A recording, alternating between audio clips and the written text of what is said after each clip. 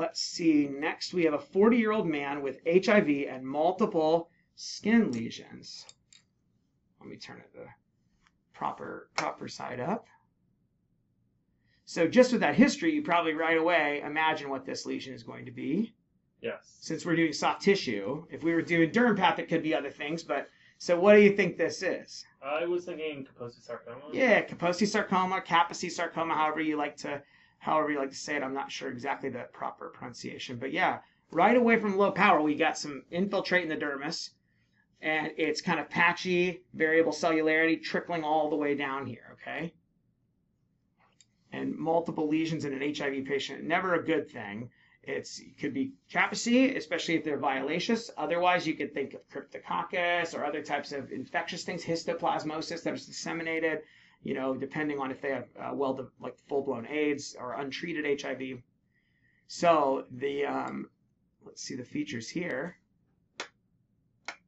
of Kaposi sarcoma. So Kaposi sarcoma can have variable features depending on the stage of the lesion. And the lesions kind of have three main phases from a clinical level, but they all do have different pathologic findings. Number one is patch stage. They're really thin, red to purple, but flat. Then they can get thicker and kind of become in a plaque-like stage. And then eventually they can become nodules. And sometimes the nodules, both either the early patch stage and the late nodular stage, can be actually challenging to diagnose. The early stage can be challenging because it's super subtle and can be very, very hard to find the few vessels and to recognize that they're even atypical vessels.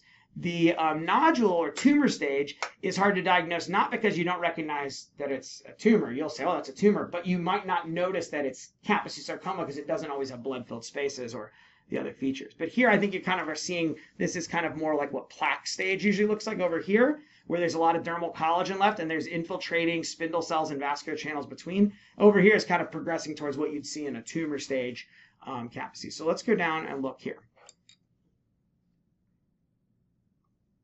So these vessels up here might catch your eye at first, but most likely those are not actually tumor vessels. Those are probably, I don't know where this is on the body, but those are probably reactive dilated vessels, or on the lower leg it can be related to stasis. You can see vessels, or it may just be reactive from the tumor. It's hard to know. Sometimes with the stain you can tell. But this is one of the challenges here. Looking at this right away, you may not necessarily recognize that this is a vascular lesion, right? It's not super obvious vessel formation. But if you do an immunostain for CD34 or ERG, sometimes they can be CD31 negative for some strange reason. The virus that causes this can downregulate CD31 expression, which is a strange thing. But they can be these spindle cells that are trickling through the dermis, and what you see instead of well-formed vascular channels, although sometimes you'll see that, a lot of times you see these little thin slit-like spaces, these little tiny spaces, and you can see crack-like artifact that looks like that a lot of times. So it can be challenging.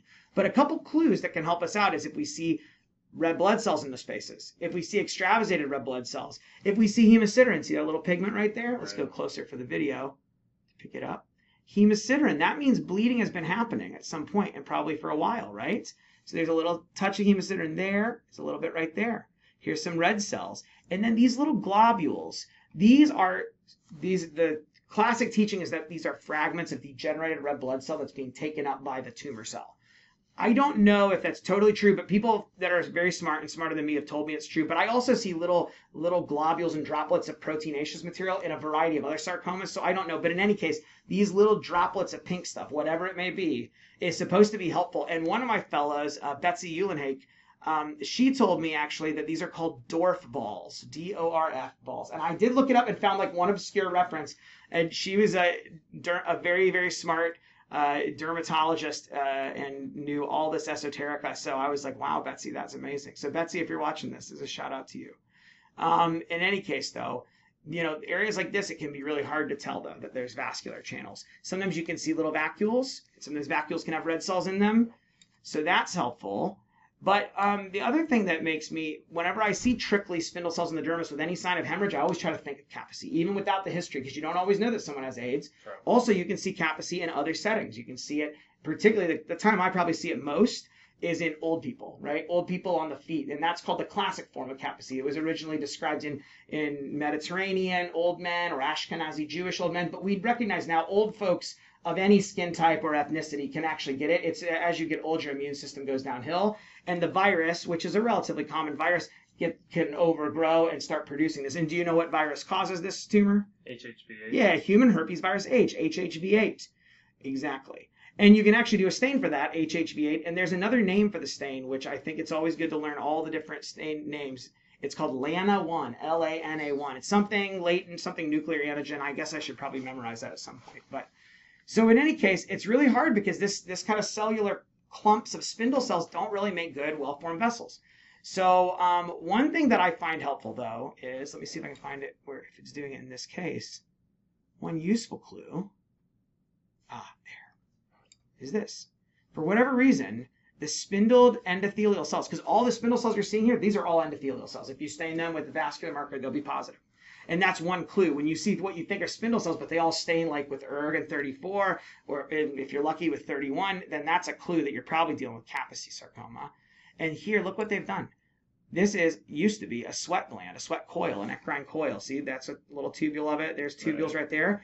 They love to infiltrate and splay apart the eccrine coils. So if you have an eccrine coil in your biopsy and I see spindle cells or hemorrhage right around the eccrine coil, I'll often do an HHV8 just to be sure I'm not missing a subtle Kaposi sarcoma. And here, look at all the little red cells here. See, there's little tiny red cells everywhere here. So sometimes you can actually see nice little slit spaces where they float inside. Or if you cut the fascicle, because as these tumors progress, they become more fascicular. Let me see if I can show you that area. Sorry, there's so many pearls and I'm trying to teach them all at once. Here's actually a couple vascular channels. Look, that's probably, this is the kind of very primitive, immature, infiltrative channel of Kaposi. And that it can be very hard. Sometimes they do get more dilated and sometimes they'll wrap around. I mean, those could be tumor channels actually. Maybe I was wrong earlier when I told you they weren't, because they do have kind of a little bit atypical looking endothelial cells. But sometimes they can actually make a little vessel that pushes into another vessel, and that's called the promontory sign. Like it makes like a little mound or a hill. But I feel like that's taught in books a lot, but you only rarely see it in real life, in my experience at least. So, but as the lesions progress, they do become more spindled, and the spindle cells begin to sweep into fascicles. This one's not really doing it, but they're kind of a little bit of fascicle formation. And often in the more fascicle area, you'll find the little spaces filled with blood. And then sometimes if you cut them, the fascicle in cross section, instead of little slit-like spaces, it'll be little holes. And Mark Edgar, one of my mentors, he taught me that that's like the sieve pattern or colander, like a spaghetti strainer, like all the little holes at the bottom filled with blood. Now you're never gonna want spaghetti again, but it works. And this particular case doesn't have it, but I do have a couple Kaposi videos on my channel, and one of those has a real nice example of that. So anyway, this is a good case because it does show the range of features you can have. Here's a little bit of that. It's not real great, but you can see there's some little holes here that are filled with blood. But the reason is subtle. There's no doubt it's a hard tumor sometimes, and it's really important to keep a high index of suspicion. The other thing is that they can make nice, well-formed, dilated channels sometimes. Sometimes it's very subtle little crack-like, slit-like spaces, but other times they make channels that look infiltrative and can look like angiosarcoma. And telling angiosarcoma from Kaposi is hugely important because Kaposi is basically not curable. If you have HIV and they treat the HIV, a lot of times the Kaposi will diminish or even go away as the HIV gets better and the immune system recovers. Then the HHV8 gets knocked down, okay? But a lot of times they treat it like in older folks, they treat with palliation, and it usually doesn't kill patients, although in uncontrolled AIDS it can. But oftentimes patients die with it rather than other. But it's not like you can go do a big surgery and cure it because it's a virus, right? And so it can be multifocal because the virus is all those places. When AIDS patients get multifocal lesions, it's not usually because they've had metastases all over their skin. It's because the virus is popping up and making these vessels proliferate in all those places. So a very strange tumor. It doesn't grow and work the way that other cancers do. So I think that's kind of a strange thing about it. And then also, because, it's important to know that it's not managed by wide, massive, aggressive surgery. Whereas angiosarcomas get heavy chemo, sometimes big surgeries, radiation, depending, very aggressive therapy, and often they're aggressive tumors.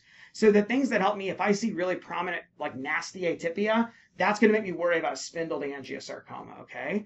And the other things, if I see something that looks like Kaposi in the head and neck of an old person, that's angiosarcoma until you prove to me with an HHV8 that it's actually Kaposi.